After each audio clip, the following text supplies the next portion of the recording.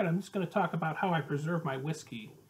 As you know, whiskey, when you have an open bottle of whiskey, especially as you drink down, not as full as this one is, but I'm going to put a little in here just as an example.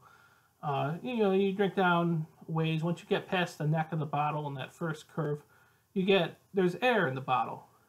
And as air is in there, you get oxygen, and it makes the whiskey flavors go flat as you store it. So, maybe after 6 months or a year, it won't taste exactly the same. It'll probably taste close.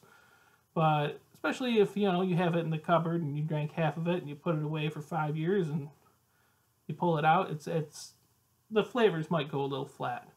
So what you can do is you can get this product. I got this at a local liquor store near me. You can also get it on Amazon.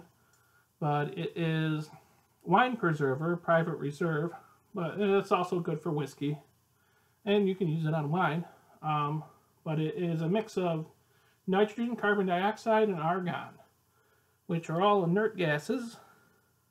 And what they do is they'll form a thin layer. You squirt it in the bottle.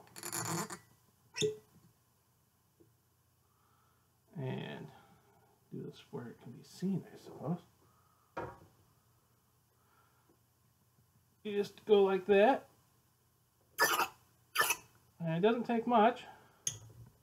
You put the cap back on, and you're done. And especially it doesn't take much because there's not a lot of airspace in there to begin with. But that'll form a thin layer of that argon and nitrogen gas across the top of the whiskey because it's heavier than the regular air, and that'll protect it from the oxygen in the bottle. And then I'll store it back in the box here, keep it out of the sunlight, because sunlight damages whiskey, and, well, it should last for years to come if I don't touch it again. And that's it.